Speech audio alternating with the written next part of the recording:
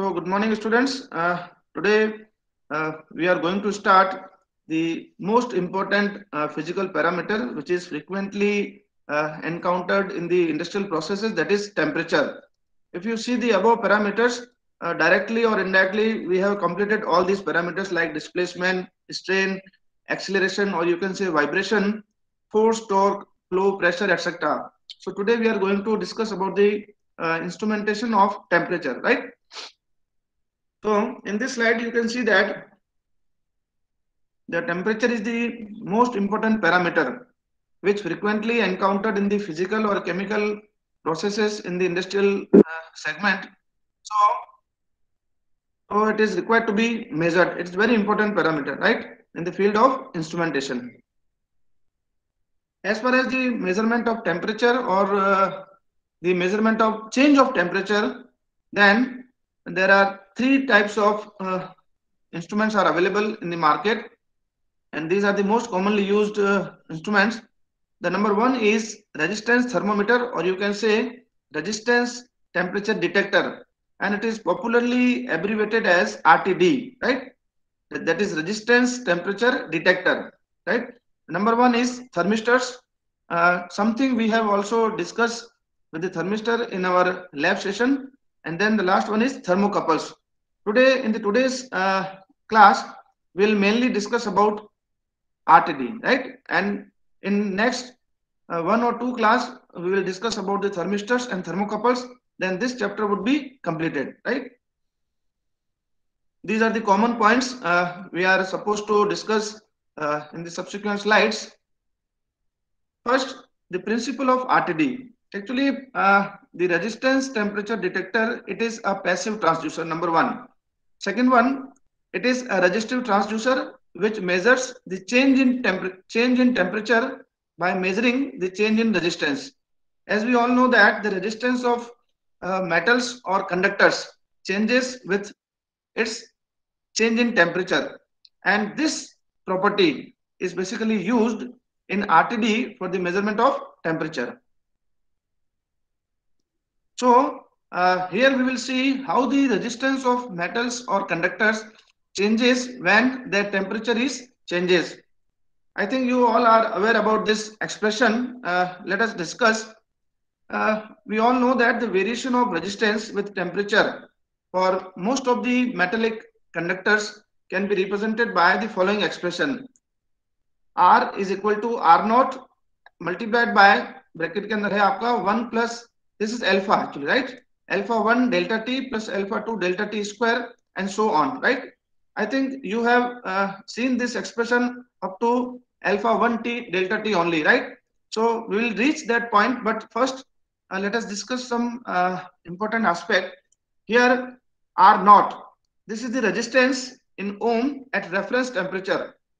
Reference temperature is usually 0 degree centigrade, or sometime as far as numerical problems are concerned, it is mentioned as 20 degrees centigrade. So don't be bothered about this, whether it would be 0 or 20 degrees centigrade. And the coefficients alpha 1, alpha 2 up to alpha n, these are the temperature coefficients of the resistance in per degree centigrade. It means अगर हम 1 degree centigrade temperature में change करते हैं तो conductor में कितना resistance change होता है वो हम इस टेम्परेचर कोएफिशिएंट की सहायता से बता सकते हैं. ठीक है.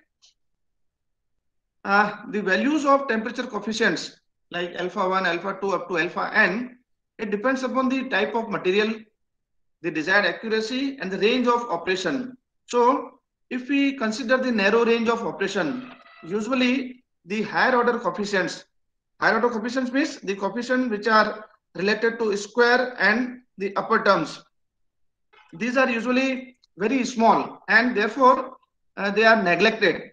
So the final relationship, it becomes R equal to R naught 1 plus alpha delta t. Because no alphas are there, so I have replaced alpha 1 as alpha. I think most of the students are aware about this expression, right? Here alpha is your temperature coefficient. This thing is known as linear approximation, where we want the linear relationship between the resistance and temperature, right? So now come to the material. ये RTD किसका बना हुआ होता है? Although we have discussed these are the metallic conductors, but what should be the properties of the material which is made up by RTD, right? I think somebody is asking to join. So today I am allowing, but from tomorrow onwards, after the time, I will not allow you. Please make sure that you are on time. So the first property is the change in resistance of material per unit change in temperature should be as large as possible. It means uh, if it should be there, because if the change in resistance of material per unit change in temperature would be large, then only we can measure the very small change in temperature. Otherwise, it will not be possible. The second thing is the resistivity of the material should be so high so that the minimum volume of conductor is used for the construction, because we know that the R is equal to rho L by A. If the here we can see that the resistivity is inversely proportional to the uh, area. So if the resistivity will be high, then ultimately we require less amount of material for the construction, right? These are the two properties which are required for the construction of RTD. Now come to the materials. The materials which having such kind of properties are platinum, copper, and nickel. These are the most common materials. Other materials are also there, but these three are the most common materials used for the RTD. Out of these materials, platinum is the most important material because uh, it has high temperature withstand capacity and excellent stability. Its temperature coefficient is 0.00385 per degree centigrade. And below one, the range of copper and nickel is also mentioned. This is the characteristics. Uh, we know that the RTD is made up of metallic conductors, and we also know that most of the metallic conductors are having positive temperature coefficients. It means when the temperature increases, the resistance increases. So it is a linear relationship. This slide is basically showing you the performance of different materials. In our earlier slide, you have seen that the platinum has highest range of temperature for the operation. So in this graph, we can see that the performance characteristics, that is relative resistance versus temperature characteristics of three different materials: nickel, copper, and platinum. Here you can see that the platinum is having highest range of operation. Now come to the numerical portion. We have given an RTD. Its thermal coefficient is alpha is 0.0008 per degree centigrade, right? And its resistance at 0 degree centigrade is 8 ohm. In this case, we have given the reference temperature at as 0 degree centigrade. तो जो RTD हमको दिया हुआ है उसका reference temperature के ऊपर resistance हमको दे रखा है 8 ओम, right? So what is the resistance at 100 degree centigrade? We want to determine the resistance at 100 degree centigrade for this particular RTD whose thermal coefficient, or you can say the temperature coefficient of resistance, is given to us, right? So just by the application of the linear approximation, that is R equal to R naught 1 plus alpha T, we can determine this required value. So here you can see the solution. We have given R naught 8 ohm. We have given temperature coefficient of resistance as 0.0008 per degree centigrade. We want to determine the resistance at 100 degree centigrade, right? So we make use of this formula. R is equal to R naught 1 plus alpha delta T. So if we put all these required values at their places, then we'll be getting the required value of resistance, that is 8.64 ohm, right?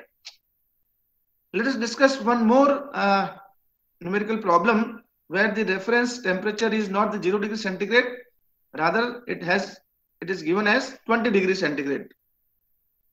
So here we are considering the platinum resistance thermometer.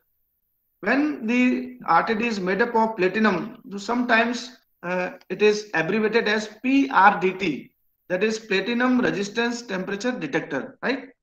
So its temperature coefficient is 0.004 per degree centigrade, and its resistance at 20 degrees centigrade is 200 ohm, right? And we need to again determine the resistance at 100 degrees centigrade. In this case, we'll be using the same expression, but the value of reference temperature is different in this case. So see how it is solved.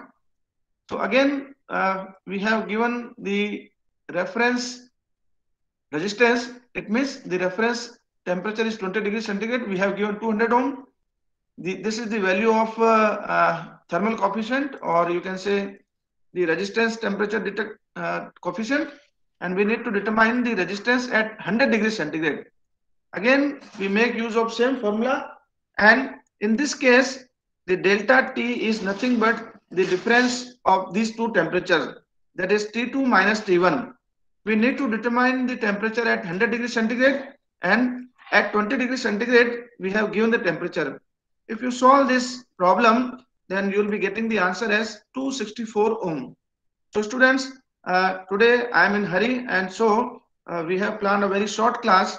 So in the next class will be, ये अभी किसने join किया है? Who has joined lastly?